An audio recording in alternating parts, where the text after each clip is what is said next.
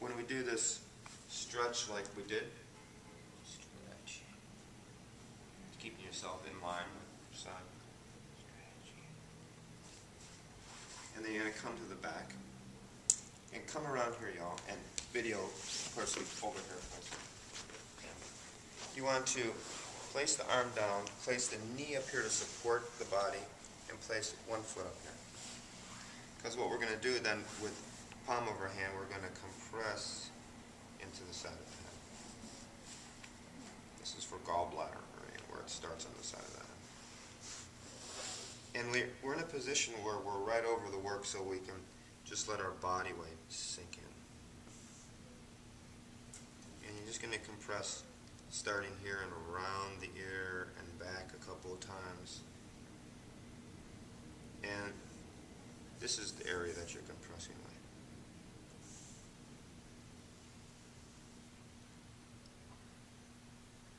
Okay.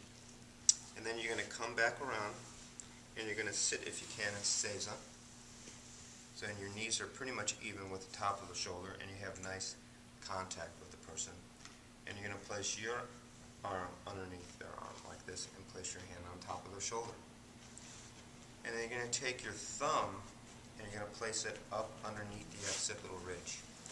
You feel for the mastoid process, and just come behind it, up underneath the occipital ridge. And you just place it there, and then you just pull down on the shoulder, and they feel some nice firm digital compression, yes? And you work from the mastoid process back to the spinous process, just so all up underneath that occipital ridge. And this thumb, just place it there. They get plenty of digital compression by just pulling down on the shoulder.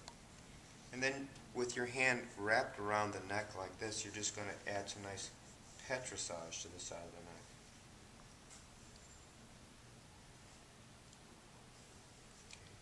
Right to the top of the shoulder. And then you're going to intertwine your fingers over the top of the shoulder. You're going to inhale, and on the exhale, to give them a nice neck stretch, you just lean back. You get a nice stretch. Do that a couple times. You lean forward, inhale, lean back, exhale.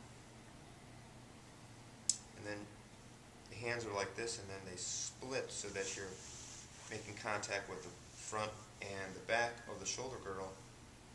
Range of motion. Nice full range of motion. And again, notice I'm not doing this, but I'm just letting my body get into it one way and then the other.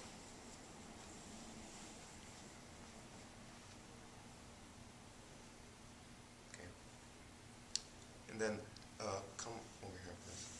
Oh yeah, come, because I want you to see this position. So then I'm going to let the shoulder fall forward, and that exposes more the vertebral border of the scapula. And I'm going to take my fingertips and hook them underneath the scapula. And my hand is resting on my knee.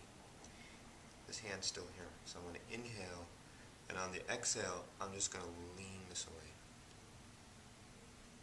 And I get a nice lift and separation of the scapula off the rib cage. Does that feel okay? That's good. Okay. Nice and easy.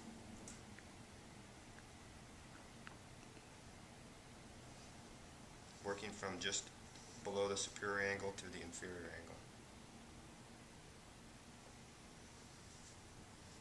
Nice and easy.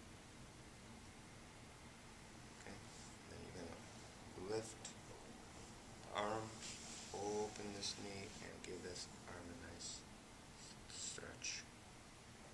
You feel stretch, Veronica? I do. Okay, good. Nice stretch. So one thing is, though, when you stretch, you don't stretch it down here. You stretch it this way, and then out. Again, I ask you, you feel? Yes, I do. Okay. Okay. And let's stop there. That's fine.